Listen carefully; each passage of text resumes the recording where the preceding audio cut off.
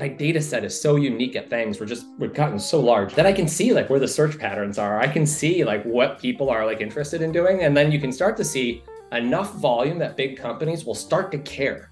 And then what they'll do, the smart ones, they'll be proactive. Someone's using the example of Ford. That's who I was thinking of. They've been very cool about just people saying, hey, go hack, the new Maverick, right? Yep, like the fit system. They put it out there. But what level of that is just marketing? And what level of that is actually valuable? Does it matter?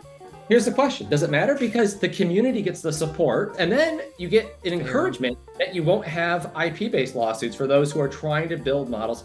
I actually think there's a tremendous amount of risk that they're taking in doing that. So like there's a lot of marketing, but also I just think they're setting themselves up for the future. That's what I think. And I think so.